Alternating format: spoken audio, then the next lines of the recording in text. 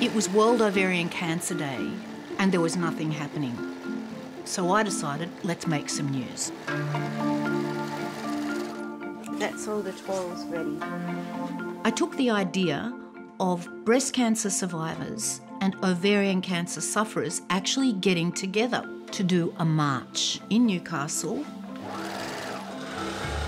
We got dresses made. Pink represents breast cancer, teal represents ovarian. I mean, it's not high fashion. It's more about the idea, isn't it?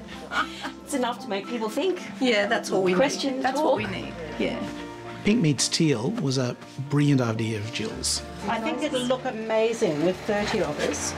I felt really proud of Jill when she put those two together and then spoke about that publicly. What do we want? Funding fairness. And when do we want it? Now. Jill was always a little bit of an activist. When do we want it? Now. Somebody who would see a wrong and try to rally people around to try and right it. The governments need to know that women want better than what we've got today with ovarian cancer. It's just Jill has been tenacious. She has had her voice heard. She was not going to go down without a fight, and she's going to make a difference for generations to come.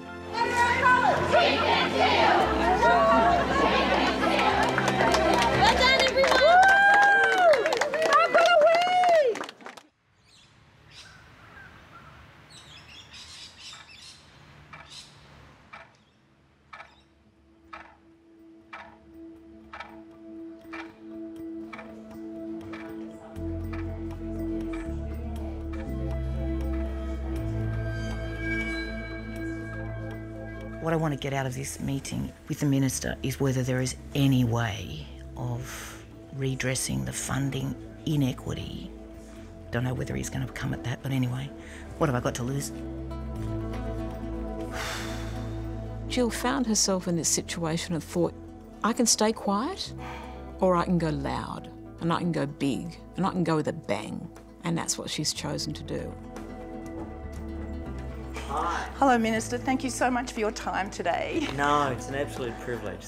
With ovarian cancer, women like me literally don't live long enough to form the army of advocates. Women feel really isolated and lonely, and there's this sort of veil of embarrassment. So, Minister, I'm making a podcast where I am both journalist and talent. I need to be a voice. I couldn't sleep well at night knowing that I didn't use what I could to tell the story of this cancer and its gross inequity in the world of cancers. What about, say, some affirmative action funding for ovarian cancer? It's globally been one of these challenges where we haven't made the progress in survival rates. I think her campaign has hit a nerve politically. A global phenomenon. If it improves and there is more money thrown at ovarian cancer, I reckon you can thank Jill Emberson for that.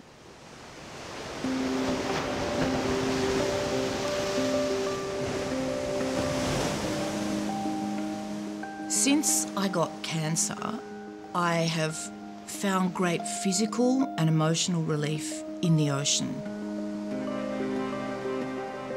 I've always been drawn to the water. Since I was a kid, I've loved it.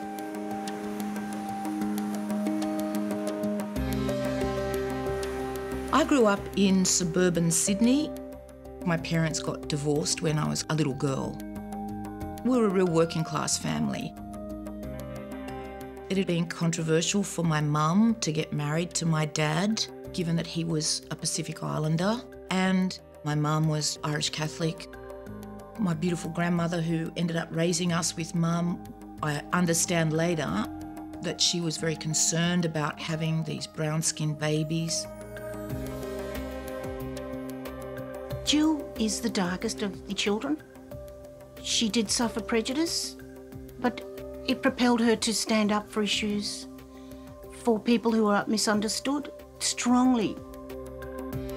I remember as a kid sitting in the bath trying to pumice my skin to make it go away because I didn't like it. Probably wasn't until I was a teenager and cracking a tan was a bit of a thing that I felt it was more of an asset than a disadvantage.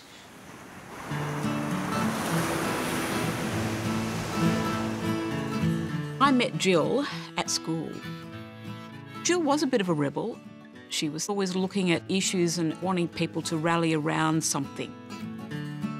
She hated injustice.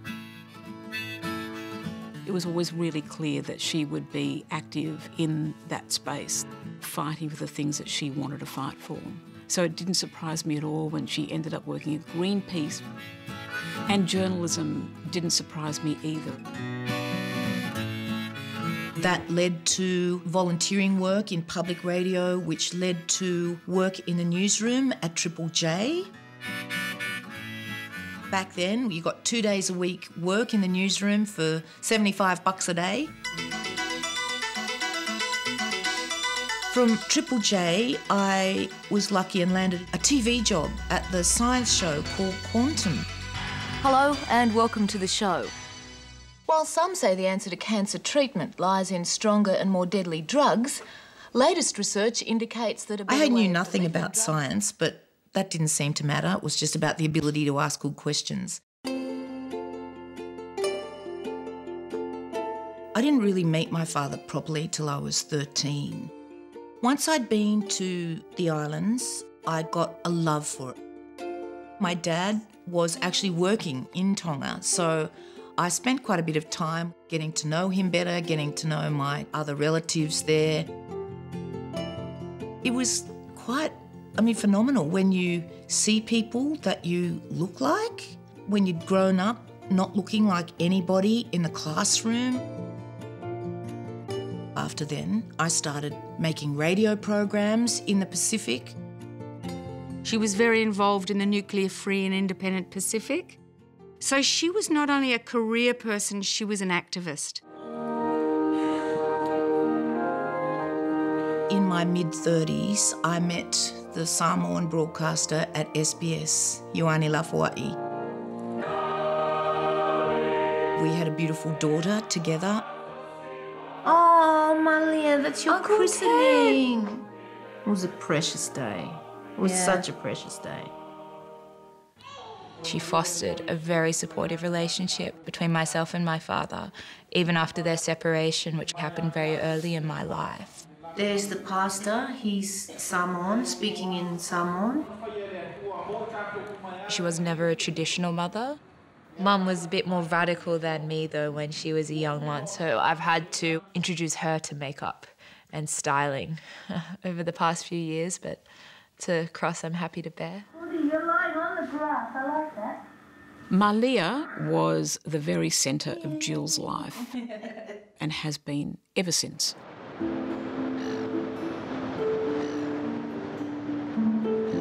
In the summer of 2016, I was feeling pretty good about life.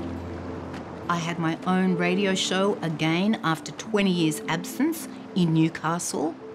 I'd met a gorgeous bloke. He was a doctor. His name's Ken. And I'd been on my own for a long time, so it was extra good. Jill had some very minor symptoms, and it's things that, as her partner and also as her GP, I didn't really click as being anything serious.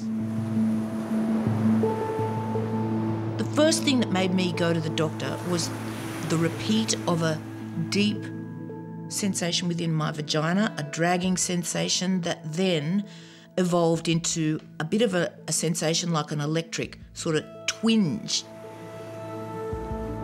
I did a transvaginal ultrasound. I remember almost missing that appointment because I was busy at work. The radiologist said, "Have you got an appointment, a follow-up appointment with your doctor?" I said, "Nah." She said, "I would if I were you." And I knew then that it was trouble. The specialist confirmed straight away that the blood test suggested very strongly that I would have ovarian cancer.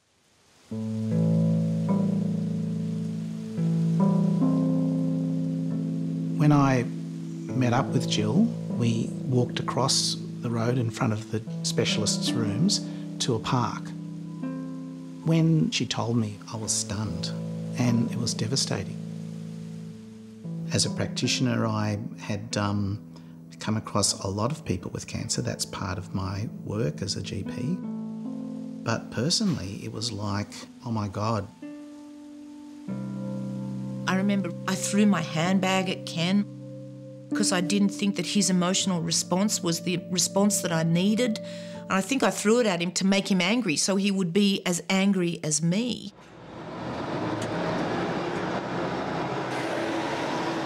Jill found out very quickly that ovarian cancer was a women's cancer that was terribly neglected in its funding, historically and also up into the present. They were using treatments that had been developed 30 or 40 years ago. I'll have a little drink before I go. The only way they can confirm ovarian cancer is to cut you open, have a look inside. In the old days, they used to call it peek and shriek. She'd had a very big operation, removing the uterus, fallopian tubes, ovaries. So really tough surgery. Morning, Ken. Good morning. We've just hooked up your IV and then we're going to get your chemotherapy regime started. Then they hit you with the toughest chemotherapy that they can. Today, I get my chemo straight into the port, which is in my abdomen, runs through my stomach lining, and it can make you really sick. So bring on the big guns. By the time I had my cancer diagnosis, I had stage 3 ovarian cancer. It's just starting to get down the line now. The best description I heard from one of the surgeons is that ovarian cancer looks like grains of sand. It just spreads like tiny little specks all over all the organs and everywhere. Okay, I'm happy with that. Have you ever tried to sweep up sand or vacuum sand out of your car? Now we're at the end of the first big chapter. Feel good. Ovarian cancer is known as the silent killer because the symptoms that you get with it, bloated tummy, changed bowel habits, a bit of back pain, that kind of thing, are all symptoms that many women are familiar with. And this is one of the challenges of this disease, is that early diagnosis is so difficult. Each year, in Australia, we know that there's about 1,500 women diagnosed with ovarian cancer and about 1,000 women die. My last patch coming off my chemo port. Ta-ta, au revoir, adieu. Arrivederci, Roma. I was pretty devastated to find out that the survival rate of ovarian cancer was half of that of breast cancer. Oh, thank you, Jenny. Thank you so much. When I insisted on a prognosis, which was less than 2 years, I totally freaked out. So I'm driving out of the hospital grounds the last time. Physically, I feel really wrecked, but I'm very pleased to be going home. Ovarian cancer is what's classified as a less common cancer. Rare and less common cancers account for 50% of the cancers, but they only get 12% of the funding. That's like red rag to a bull to somebody like me. I thought, bugger that, I need to get to the bottom of why was that the case. It's all down to money, really, because ovarian cancer is so unsexy. And because it's unsexy, for some crazy reason, it means like mums like mine are going to die. I'm just the busiest I've ever been in my entire life. Yeah, but you are organised. You strike me as being quite organised. Yeah. A big motivating factor for Jill has been her daughter and wanting to make a difference for her and her generation. So many layers, honey. There are many layers. Yeah. Malia's in her early 20s. She now has an increased chance of having this disease because of me. That's just terrible. As a mother, that's horrible.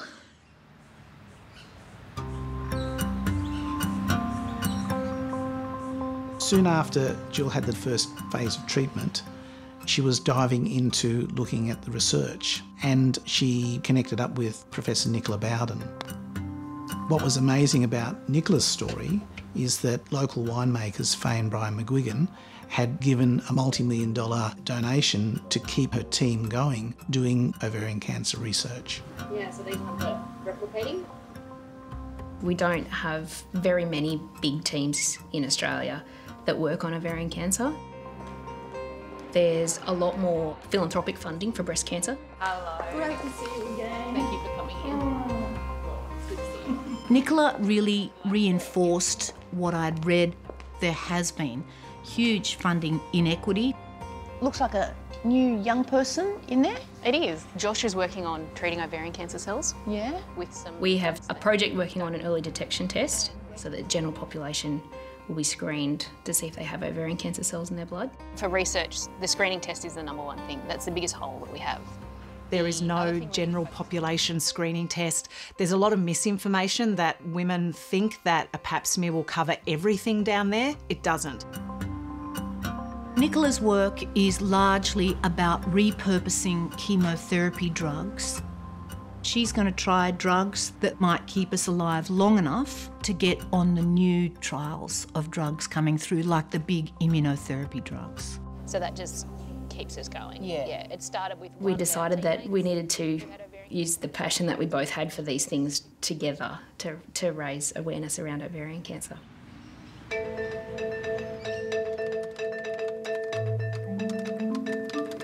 When Jill had the diagnosis and had to stop work, it was a really sad thing. But then when she got into her advocacy, it was an ability for her to get away from the gravity of her diagnosis. And I thought, maybe I want to make a podcast. I'd been on the radio for years. Surely there's a connection there.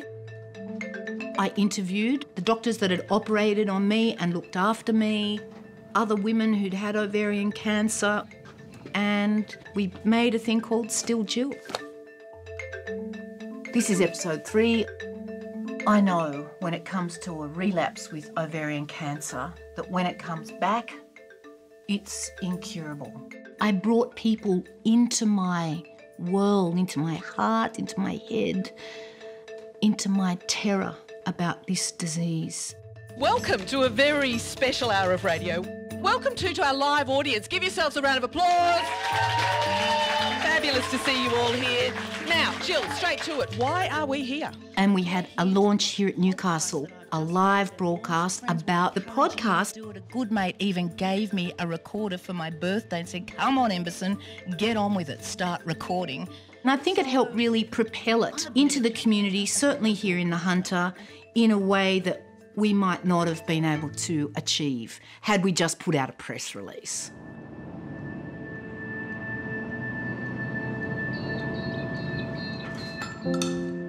I woke up one morning in September of 2017 with a splitting headache. I'd finished my first round of chemotherapy. I got up, but I fell back down to the floor, taking the curtains with me, and something was wrong. I was shocked. I knew she had been unwell, but she was on the ground and couldn't get up. And I knew something serious was going on, so I called the ambulance.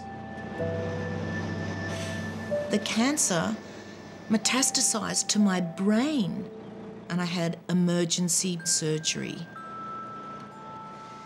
If it had have been there for another day longer in my brain, I would have been dead. The reality of her having a brain tumour meant that her prognosis was now way worse. And that was a long night for me, thinking about her, thinking about the future.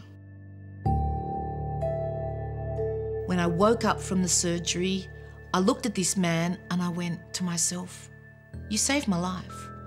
And I actually had a dream that I was in a hippie skirt and we were getting married. So I asked him to marry me.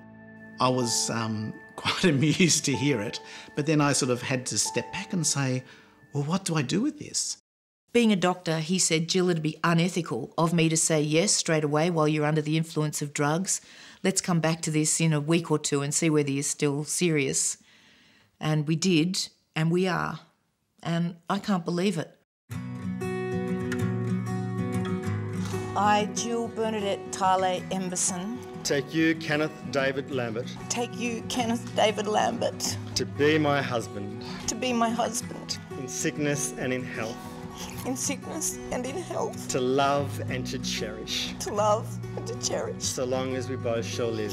so long as we both shall live. I now declare them to be husband and wife.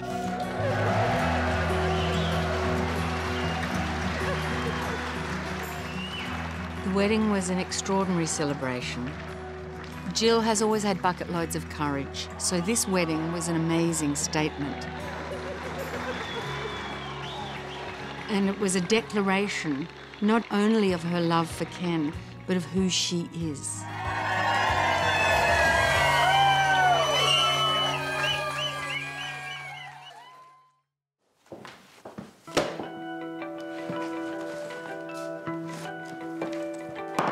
Ultimately, it's the Minister for Health that holds the big purse strings.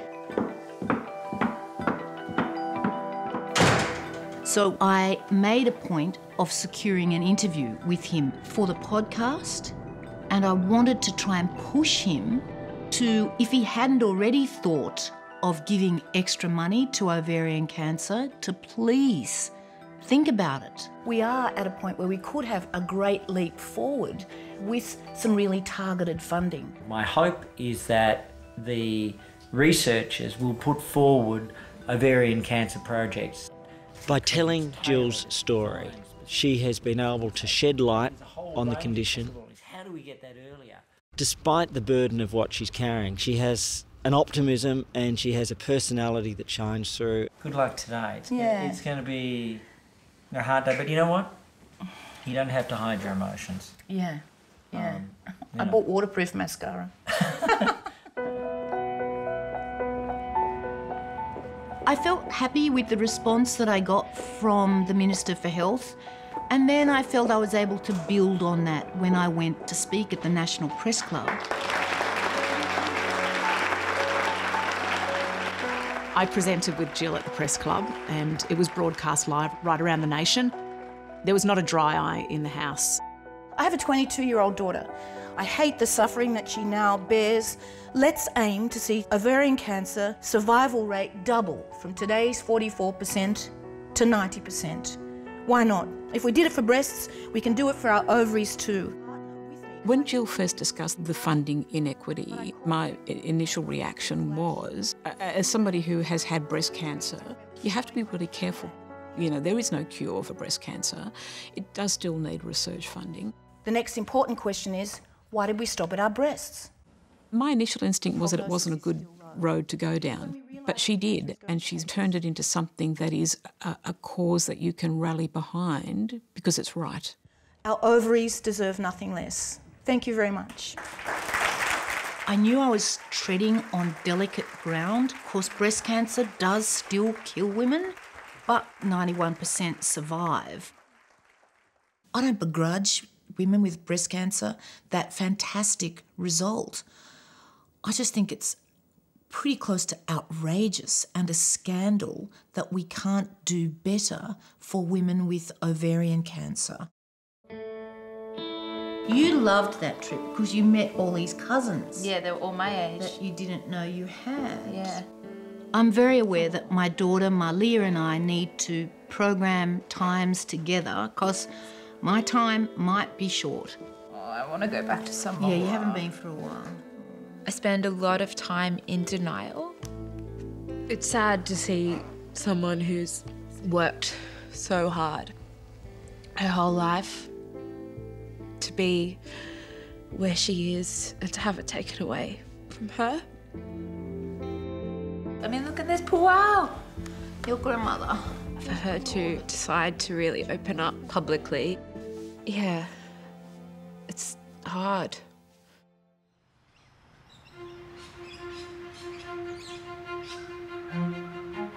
I went back to Canberra in 2019 to be the keynote speaker at the Ovarian Cancer Awareness Month launch. That was a huge event. The Prime Minister, Scott Morrison, was there. Greg Hunt was there. Lots of ministers were there. This is an insidious disease. It has the lowest survival rate of any woman's cancer in Australia, as we've heard. Now, I'm not a beggar, and I hate coming here begging for your support. And Prime Minister, I'd like to thank you for the support that you have shown us.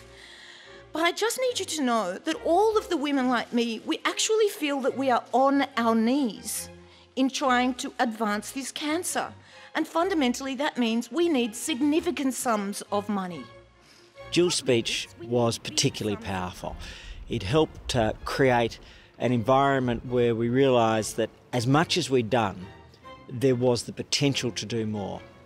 It helped form the case for the additional $20 million for early diagnosis, better treatment. So there has been an announcement made of $20 million to go into the research around ovarian cancer, and the timing of that, it's the Jill impact. I mean, that is incredibly heartening if I've made a difference there, because $20 million is small by many cancer indicators, but for ovarian, it's phenomenal. Poor old veins have been through the mill. Remember it got blocked last time? Yeah. I was really sick, so much so that we thought my days were numbered. You're going in deep. And then I was really lucky to get a place on an immunotherapy drug trial just when the traditional medicine, the chemotherapy, had stopped working for me. So this is specifically named drug only, so it's named and made up just for you. What the immunotherapy does is it enhances the body's immune system in the hope that the body's own immune system recognises the cancer as something foreign and then attacks it. And if you feel anything that doesn't feel right, you need to let me know. I'll keep my eye on. Okay, all right. As her husband, I really want it to work. With my doctor hat on and being a realist about this being an early phase experimental trial, I can't get my hopes too high.